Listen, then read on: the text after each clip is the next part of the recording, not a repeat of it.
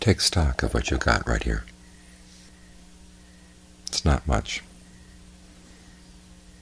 You've got the body sitting here breathing, and you've got the mind that's thinking and aware. And what are you going to do with what you've got? That's an important question, because as you go through life, this is pretty much what you've got. All you have is what you've got right here, right now. And in particular, when you're facing death, this is all you'll have. There will come a point where nobody can do anything else for you. If you're in the hospital, the doctors will have to throw up their hands and say, sorry, that's it, as far as we can take you. And at that point, all you have will be the skills that you perfected. One, an important skill is not losing your composure in the face of whatever comes up. Good things come, bad things come. At that point, a lot of bad things will be coming. And it's important that you not get swallowed up in those bad things, and instead that you realize that you've got a handle on them. You have skills to use to deal with those things. And the only way you have skills at that point is by developing them now. Making use of what you've got right here, your awareness of the body, your awareness of the breath. In particular, what you'll need at that point is a skill for allowing your awareness to separate out from the body, not to be possessive of it, not to hold on to it,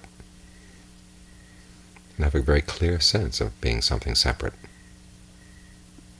So you divide out not only from the body, but also from whatever pains there are in the body, whatever unskillful thoughts come flowing through the mind. You want to have a sense that the basic awareness here is something separate from its objects, so it doesn't have to be colored by them. So that's the skill we're working on here. And paradoxically, the way to get there is by immersing your awareness first in the body, immersing it in the breath. The term they have in Pali, kaya kata sati, mindfulness immersed in the body. And it is that quality of immersion that we're working on here. You want to be with the breathing in the whole body. Start out at one point, and you can either spread immediately from one point to the whole body, or you can work in the body, work through it section by section by section, whichever you find more congenial. But you start with your basic awareness of the breath coming in, going out, and get really sensitive to that. Again, it's a matter of looking at what you've got, taking stock of what you've got. Noticing where you feel the breath, what you have to do in order to breathe in, breathe out, what you don't have to do, what the body does on its own, and what feels best. And from there, the next step in the text is to say, to work on being aware of the whole body, breathing in the whole body as you breathe out. As your awareness fills the body here in the present moment. If you can keep it full here in the present moment, then you find it a lot easier not to get knocked off by your thoughts.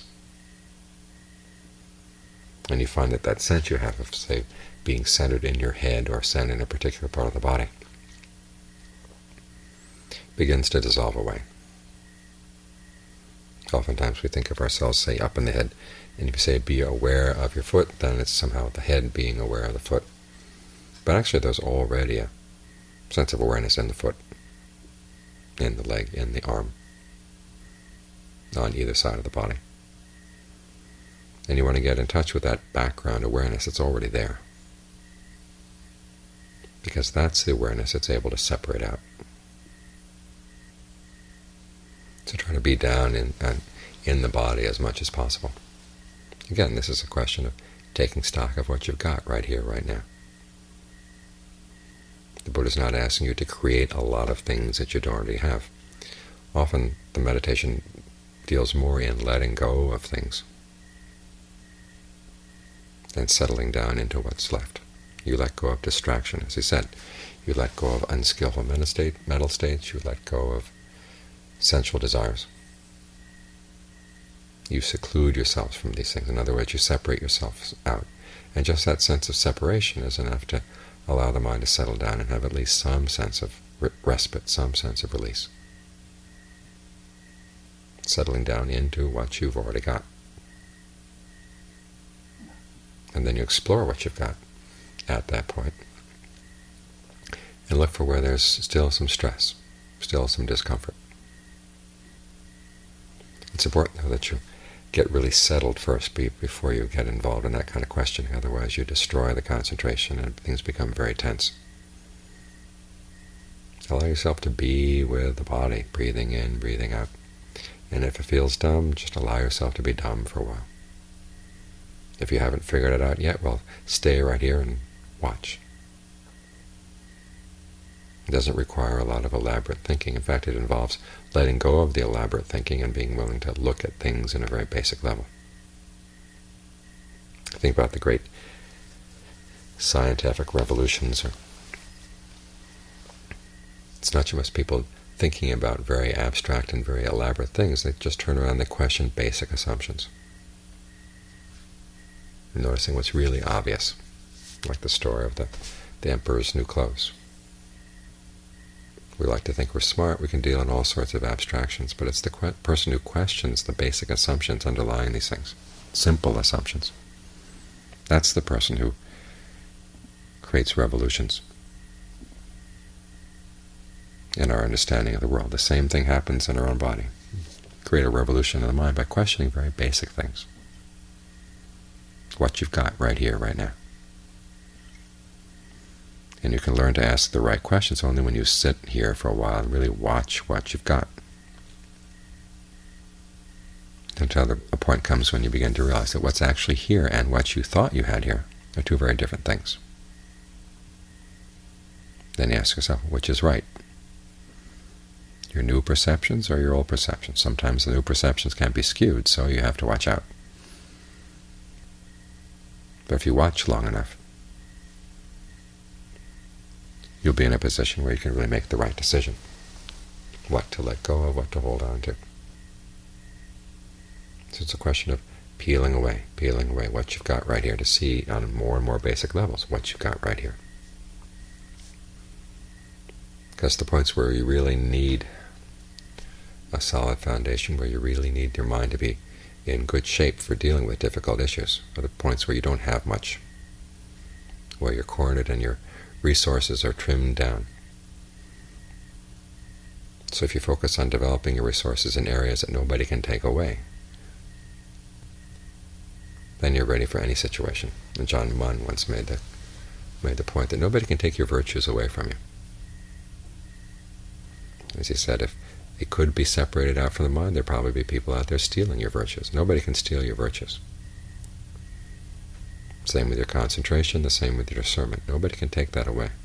Sometimes you surrender these things to other people or to their influence, but you don't have to. So if you focus on building your strengths on what's already there, then you're in a really good position for whatever happens.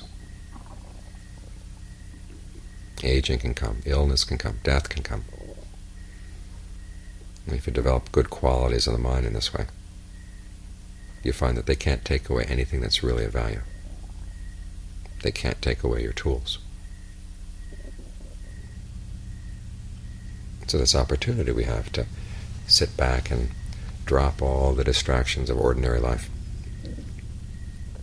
and focus on just what we've got when you're sitting out there alone under the trees. What have you got there? May not seem like much, but the Buddha pointed out there's a lot of potential here. Even your desires have their potential.